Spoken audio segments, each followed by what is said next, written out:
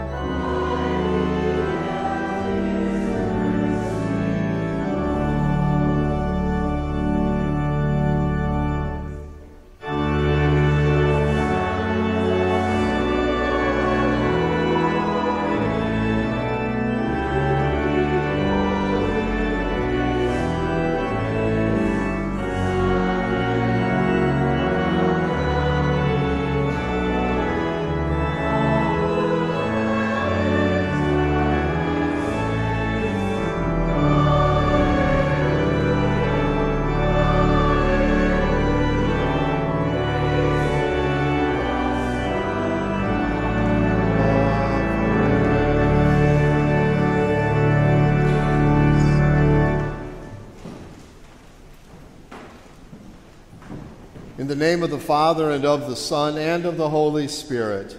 Amen. If we say we have no sin, we deceive ourselves, and the truth is not in us.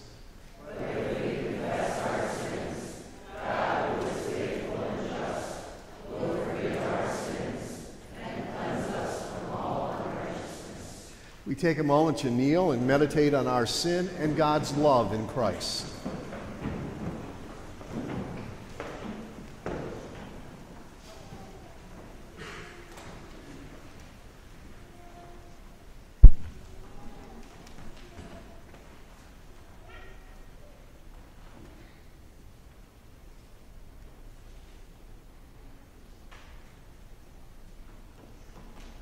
Let us then confess our sins to God our Father. Most merciful God, we confess that we are by nature sinful and unclean. We have sinned against you in thought, word, and deed, by what we have done and by what we have left undone. We have not loved you with our whole heart. We have not loved our neighbors as ourselves. We justly deserve your present and eternal punishment. For the sake of your Son, Jesus Christ, have mercy on us. Forgive us, renew us, and lead us, so that we may delight in your will and walk in your ways, to the glory of your holy name. Amen. Almighty God in his mercy has given his Son to die for you, and for his sake forgives you all your sins. As a called and ordained servant of Christ, and by his authority, I therefore forgive you all your sins. In the name of the Father, and of the Son, and of the Holy Spirit. Amen. Please rise.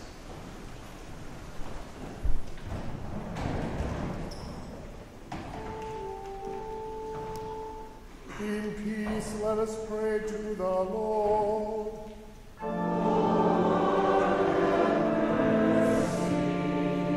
For the peace from above and for our salvation, let us pray to the Lord.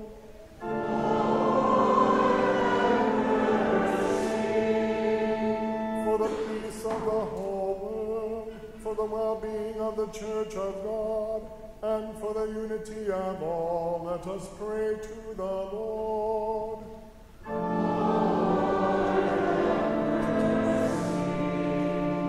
For this holy house, and for all who offer here their worship and praise, let us pray to the Lord.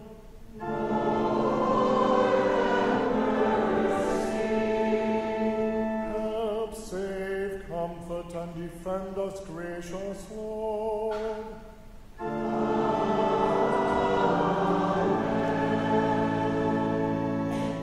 Glory to God in the highest, and peace to his people on earth.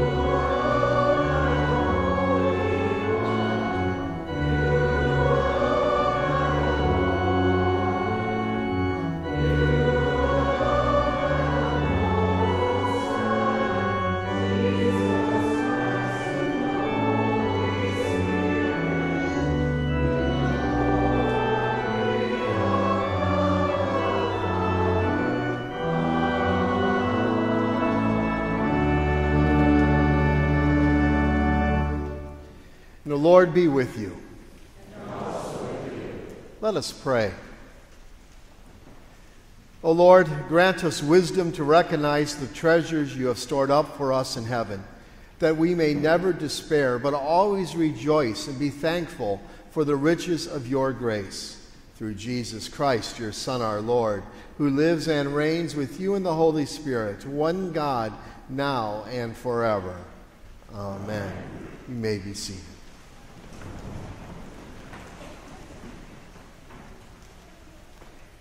The Old Testament reading is from the book of Ecclesiastes, the first and the second chapters.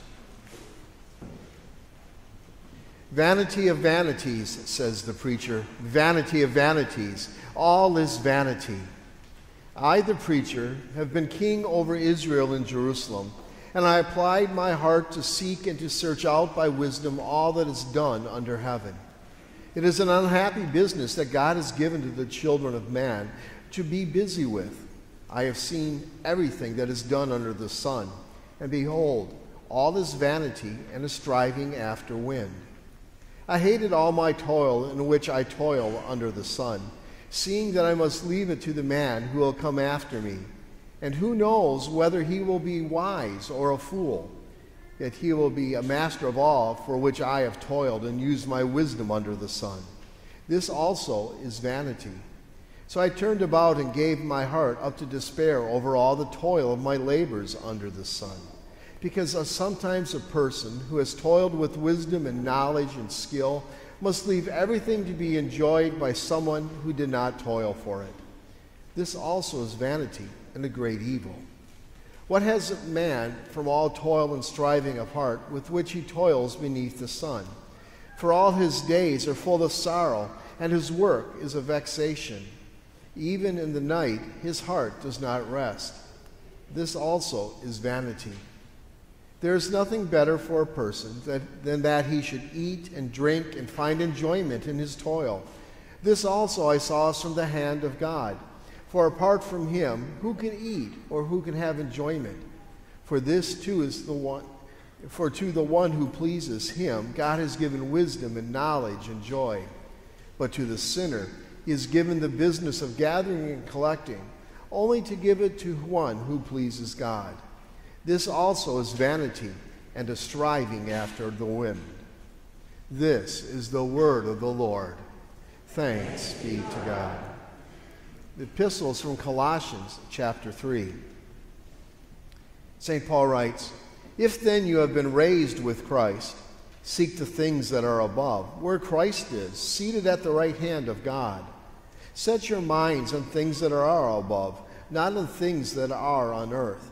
For you have died, and your life is hidden with Christ in God. When Christ, who is your life, appears, then you will also appear with him in glory. Put to death, therefore, what is earthly in you: sexual immorality, impurity, passion, evil desire, and covetousness, which is idolatry. On account of these, the wrath of God is coming. In these you too once walked while you were living in them. But now you must put them all away: anger and wrath, and malice, slander, and obscene talk from your mouth. Do not lie to one another, seeing that you have put off the old self with its practices, and have put on the new self, which is being renewed in knowledge after the image of its Creator. Here there is no Greek and Jew, circumcised and uncircumcised, barbarian, Scythian, slave, free, but Christ is all and in all."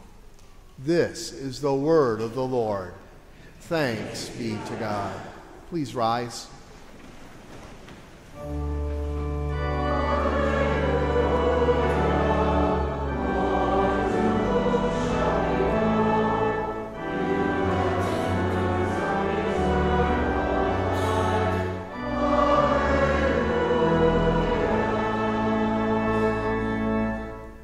The Holy Gospel according to St. Luke, the 12th chapter.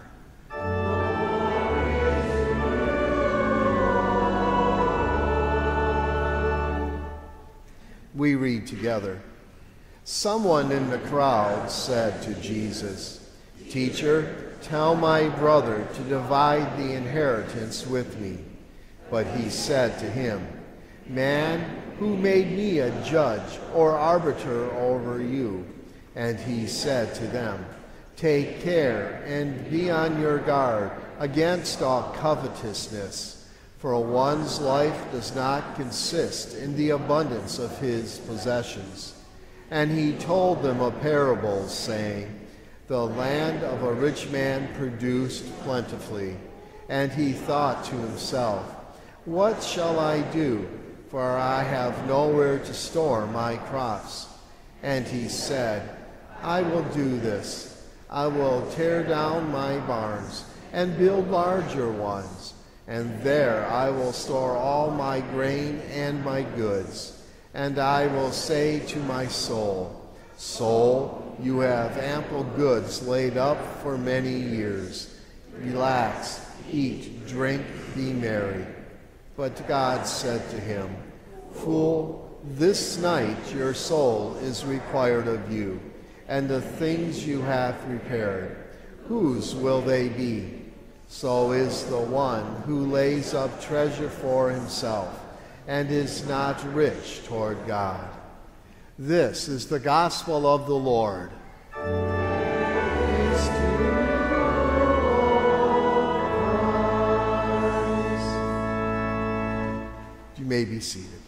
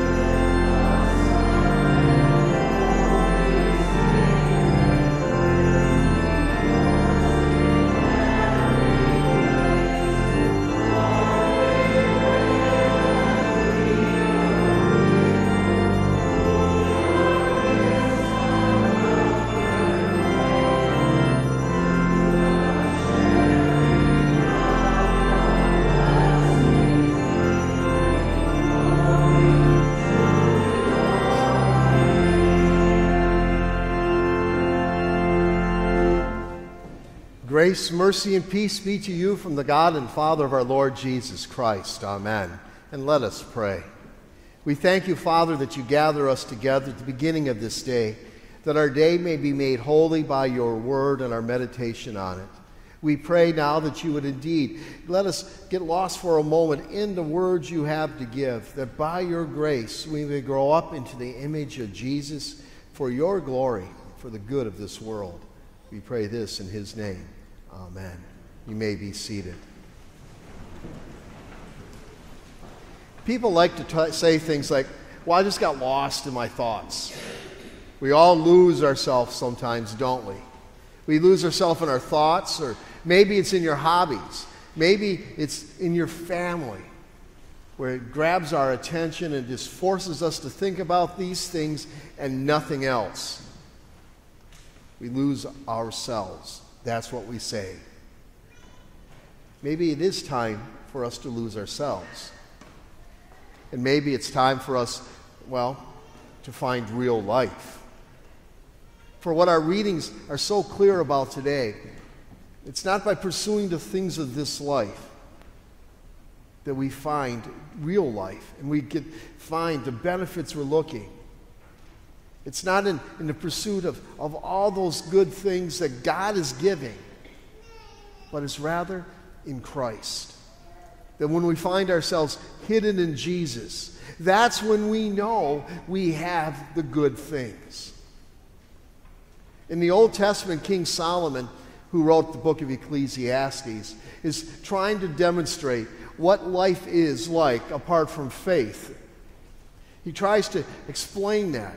And he does it by looking at all the different things, and he talks about examining folly and riches and poverty even, and all these things he has looked at and studied, and what he has found is even all the hard work we put into this life finally ends up somewhat meaningless because someone else comes along and gets it.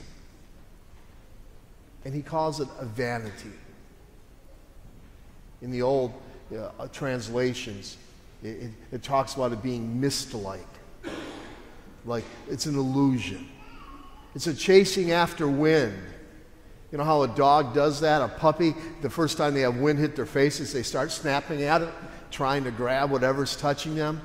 That is the way people are who get lost in their work, who get lost in the pursuit of the next thing that they need to find peace and contentment and happiness. And he says, this is all vanity. It's all misty. And Jesus explains the same thing. He has a man come up to him and says, "Teacher, tell my brother to split the inheritance with me. He's hoarding it all. And he knows he's supposed to give me a third. Why won't he do it, Master? You make him do it." And Jesus essentially tells him, drop it. And he tells the parable that we know as the rich fool. A man who got it richly and abundantly blessed. He had so much grain coming in, he couldn't store it. So he built new barns. And then he sat back and he said, "Oh, I have done it all. My life is easy. Now I can retire and not think about a thing." And that night God says to him, "Fool." See, the problem's not the gathering. But that's what he found contentment in. That's what he found peace in. That's what he thought he was set for life, not knowing that night his life was done. See, it was all done apart from faith, apart from looking to Jesus. And that's where we get finally to Paul. For what Paul reminds us is that there is no greater reality than Jesus. There's no greater truth than that we have forgiveness of sins and salvation in him. And that if you want real life, it's found in Jesus. Now the problem is, sometimes the stuff of this life seems more real, doesn't it? I mean, we can touch a car, we can look at our home, we can be proud of our children most days. We can do those things and they seem more real. But to focus on Jesus, on a man who's not here, and with our sin, well, it may not be good. It's not as bad as some of those other people we know about. It doesn't seem as real and as true. But it is. You see, earlier in Colossians, in a reading from last week, Paul talks about new moons and Sabbaths, and all those things are merely a shadow of the Jesus who is coming. They were there saying, in this shadow, the reality's approaching. It's getting nearer. And so often what we do is we take shadowy things of this life and we substitute them for the truth. We take things, well, again, like money and work and education and wisdom and knowledge and success on the sporting field and all of those things, and we look at them and say, now I know I'm blessed by God. But that's not the way to see things. Because they may occur, but God takes care of his own. And we could end up like that rich fool. Fool, tonight your soul is required of you. And what Paul does is so simple. He says simply this, right? If then you have been raised with Christ, if you have faith in him and you've been baptized and brought into Christ, if you then have been raised with Christ, seek the things that really matter. Focus on the things that are lasting. See, Paul tells in the book of Colossians that baptism gives us a new reality. It gives us the greatest reality. It gives us the truth. It brings us into God, into Jesus. We are united with him. We might get lost in our work and in our hobbies, our thoughts, and the world that we live. But finally he says, no, if you are a child of God, your life is hidden in Jesus. It is hidden with him. And in him we find the things that really matter. We find our forgiveness of sins. We find new life. We find life eternal. That is what matters. We lose ourselves. It's like Jesus says elsewhere, if anyone would come after me, let him deny himself, and take up his cross and follow me. Let him be like me. Let him find me. Let him live in me. Be lost in Jesus. And that means our self is not defined the way our world teaches us. We don't have to self-identify. We don't have to look around for what is truth and what is meaning. We have lost ourselves in Jesus. And even though we may not sound or look like the world in the way we speak, here is the truth. We have gained way more than we could ever lose by dying to ourselves. For we died to sin with Christ. We have died to put away those evil things, and we rise again to new life. Now, obviously, that's pointing to that last window, right? The marriage feast in heaven. It's obviously pointing us to that. But you know what? That's yet to come, isn't it? But yet, even today, you and I have this gift that we are hidden in Christ and we have risen to a new life. That's what Paul talks about. What he says, if you have died and your life is hidden with God in Christ, when Christ, who is your life, appears, then you also will appear with him in glory. So therefore, put to death what is earthly in you. We have something far greater than this. So put to death sexual immorality, impurity, passion, evil desires, even covetousness. That's what drives our world, isn't it? Covetousness. The desire for more and more and more. But also put away anger and wrath and malice and slander and obscene talk. Don't lie to one another any longer. Seek that you put off your old self with its practices. See, that is what we lose, and that's a good thing. Our world is broken and it's dysfunctional simply because of sin. And too often we are a part of that. And he tells us to die with that, to die with those worldly things. And then he continues, and clothe yourselves with the new man. A whole new person is built. And that person is built in Jesus. It's not the way of the world. And yes, your kids will look strange if you act like a child of God. And you parents, yes, you will look odd if you actually tell your kids no, they can't do everything their friends do. And yes, as you get older, as you say, retirement sounds great, but how am I going to serve God? They're going to say, don't do anything. That's what the world says. But our Jesus puts himself on. You see, what we put on is Christ. We're being remade into the image of our God, our Creator, so that we look like him and live like him in this world. It's going back to the garden to be like Adam and Eve before the fall, where we do nothing but love and serve and care for our world and each other. That is what Jesus did, isn't he? He wasn't mean to that man and say, give them his inheritance, and how can you worry about that stuff? No, Jesus redirected them. He wanted them to keep his priorities straight. You see, we do that because Christ is at work in us. We are hidden in Jesus. We are being remade in the image of God. So when the world looks at us, it should not see a carbon copy of the world. It should not even see a Christianized copy of this world. What it should see is Jesus with love and forgiveness. You see, our reading cuts off at verse 11, and it kind of aggravates me.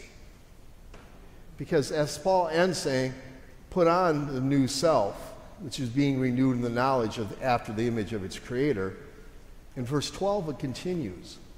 Put on then, as God's chosen, holy, and beloved, compassionate hearts, kindness, humility, meekness, and patience, bearing one with one another. And if anyone has a complaint against another, forgiving each other as the Lord has forgiven you. You see, that's what we look like in our world. We not only have put away anger, but now we put on compassion, and we put on forgiveness. And I love the words, bear with one another. That's not the way you and I talk, is it? I put up with other people. That's bearing. See, we get lost in Jesus. Our lives now are different. And where we see that they're not, well, we do what we've already done this morning, right? We kneel before our God and ask him for forgiveness. For that's the renewal, is to hear that word again and again and again. Your sins are forgiven. Go and sin no more. My friends, I know we hear this message time and time again, but it is so important. I want you to lose yourselves. I want you to lose yourselves, not chasing the wind and the stuff of this world, no matter how important it is. Yes, we still work because that's the task God gave even Adam in the garden. But we remember that all good gifts come from our God. And what we strive for in this life is not lasting unless it's Christ. For there is real life, and it is found in Jesus. And in Jesus, the old self dies, and a new one arises in compassion and forgiveness. And what happens is the world begins to see the very picture of Jesus rising and living in us. So, my friends, lose yourselves in Christ, and will be finding yourself much more content, much more happy, and find yourself a child of God. Amen. And now may the peace of God, which passes our understanding, keep your hearts and your minds in Christ Jesus unto life everlasting. To God alone be all glory. Amen. Please rise as we confess our faith. And we confess I believe in one God, the Father Almighty, maker of heaven and earth, and of all things visible and invisible, and in one Lord Jesus Christ, the only begotten Son of God, begotten of his Father before all worlds, God of God, light of light, very God of very God, begotten, not made, being of one substance with the Father, by whom all things were made, who for us men and for our salvation came down from heaven, and was incarnate by the Holy Spirit of the Virgin Mary, and was made man, and was crucified also for us under Pontius Pilate. He suffered and was buried, and the third day he rose again, and ascended into heaven, and sits at the right hand of the Father. And he will come again with glory to judge both the living and the dead, whose kingdom will have no end.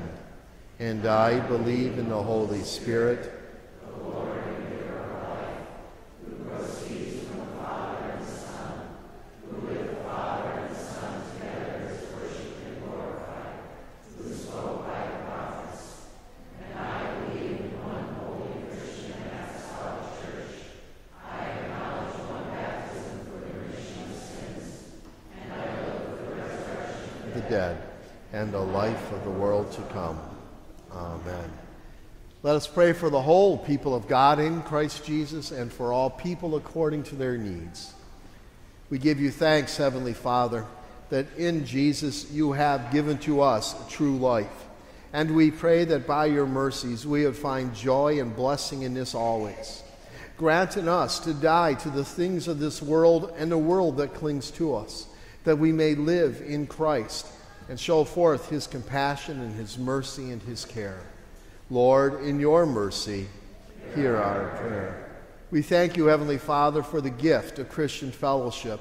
We thank you for the families that you have gathered here together at St. John, and pray that by your mercies we would grow together in faith and love. We pray that you would be with Jack Gartrell, the Mike Gartrell family, Marilyn Gerhardt, the Peter Nord family, and the Bob Georgievic family. Grant that they might receive your word with joy and thanksgiving. We pray, Heavenly Father, that by your goodness you would bless those with mercy who are being persecuted, that though they suffer for the name of Christ, may they stand steadfast and so receive the crown of eternal life. Lord, in your mercy, hear our prayer. We pray for the mission of this congregation, that by your goodness you would indeed bless our preaching and our teaching through our church and our school. Bless the VBS that was here the past week, that the words may take deep root in the life of those children and within their homes. We pray for Lutheran Hour Ministries, the mission of the month, that their work they do here in the United States and throughout the world may be blessed, that many may be strengthened into faith and come to faith through their work. Lord, in your mercy, hear our prayer. Heavenly Father, there are so many who need to hear your word. We pray that you would indeed raise up pastors that they might preach your word in season and out of season, always ready, so that those who do not know your love may learn of it, and those who are your children may be strengthened. We pray that you would prepare a new pastor for us here at St. John, that he may join in the ministry here, and we may receive the blessings of his words and his speech that are in accordance with the true confession. We pray as well for Pastor Elliott as he is installed today at Messiah in Seattle. Grant to he and his family peace and blessings throughout the time they spend there. Lord, in your mercy, hear our prayer. We give you thanks, Heavenly Father, for the blessings of this life. We thank you for the 27 years you have given to Tracy and Rhonda, and we pray that by your goodness they can enjoy many more and show forth your care and your mercies.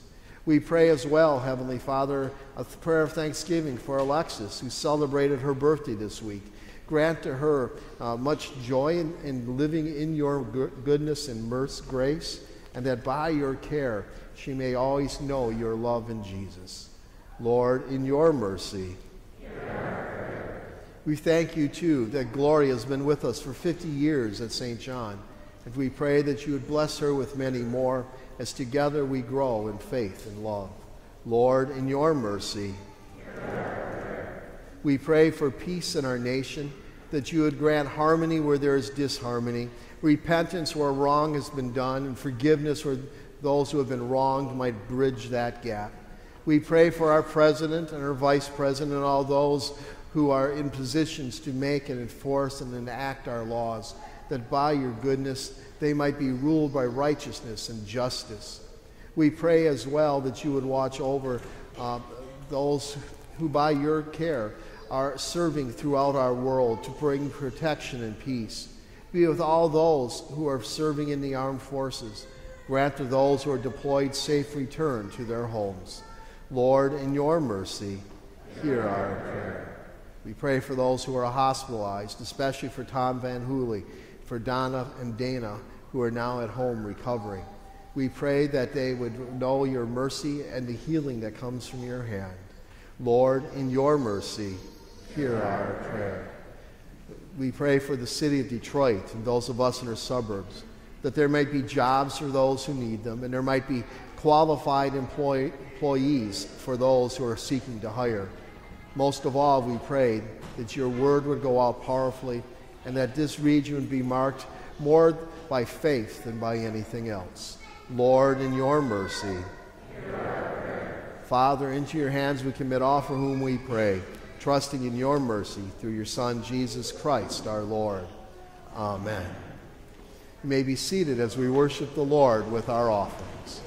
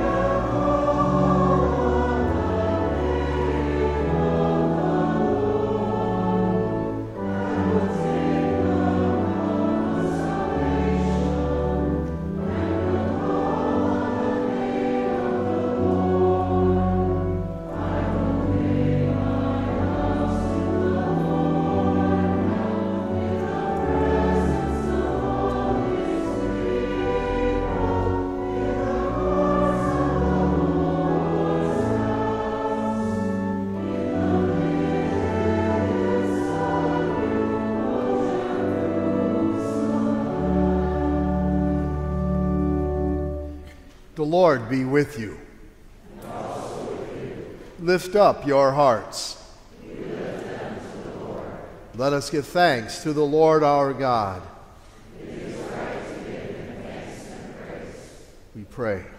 It is truly good, right, and salutary that we should at all times and all places give thanks to you, Holy Lord, Almighty Father, everlasting God, through Jesus Christ our Lord, who, having created all things, took on human flesh and was born of the Virgin Mary. For our sake he died on the cross and rose from the dead to put an end to death, thus fulfilling your will and gaining for you a holy people. Therefore, with angels and archangels and with all the company of heaven, we laud and magnify your glorious name, evermore praising you and saying,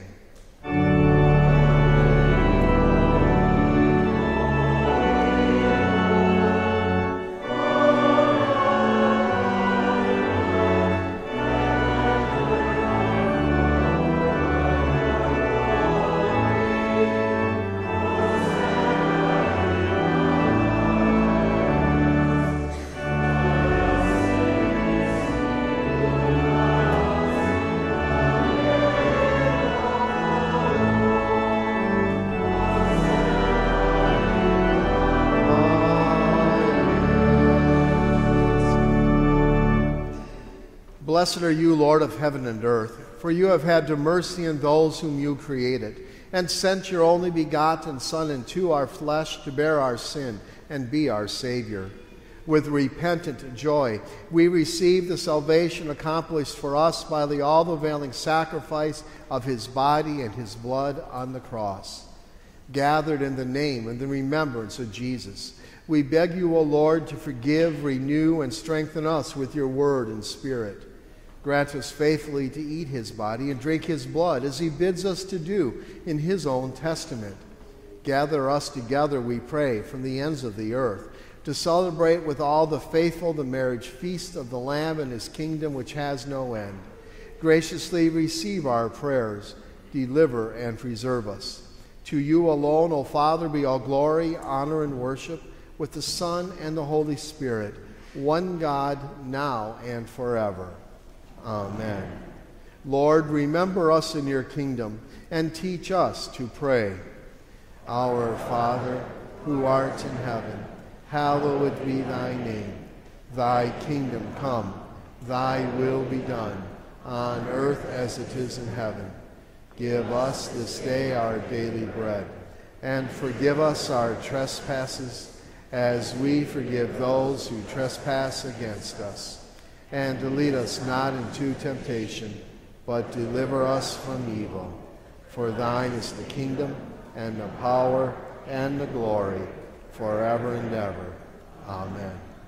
Our Lord Jesus Christ, in the same night in which he was betrayed, took bread, and when he had given thanks, he broke it and gave it to the disciples and said, "Take, eat. This is my body, which is given for you. This do in remembrance of me." In the same way also he took the cup after supper, and when he had given thanks, he gave it to them, saying, "Drink of it, all of you. This is my blood of the New Testament, which is shed for you for the remission of sins. This do as often as you drink it in remembrance of me." And the peace of the Lord be with you always. Amen.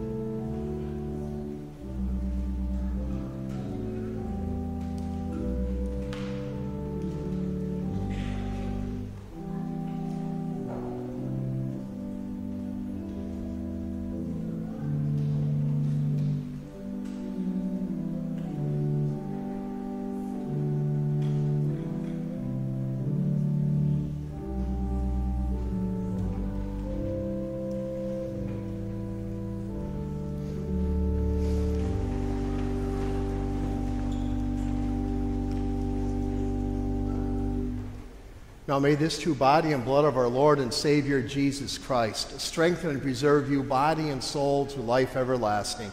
Depart in his peace. Amen.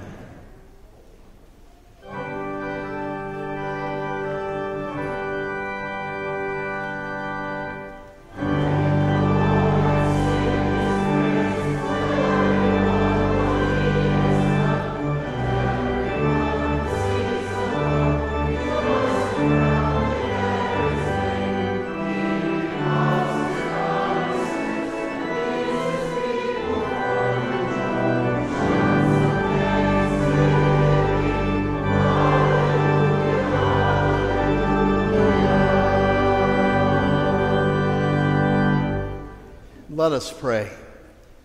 We give thanks to you, Almighty God, that you have refreshed us through this salutary gift. And we implore you that of your mercy you would strengthen us through the same in faith towards you and in fervent love toward one another. Through Jesus Christ, your Son, our Lord, who lives and reigns with you in the Holy Spirit, one God, now and forever. Amen. The Lord bless you and keep you. The Lord make his face shine on you and be gracious to you. The Lord lift up his countenance upon you and give you peace. Amen.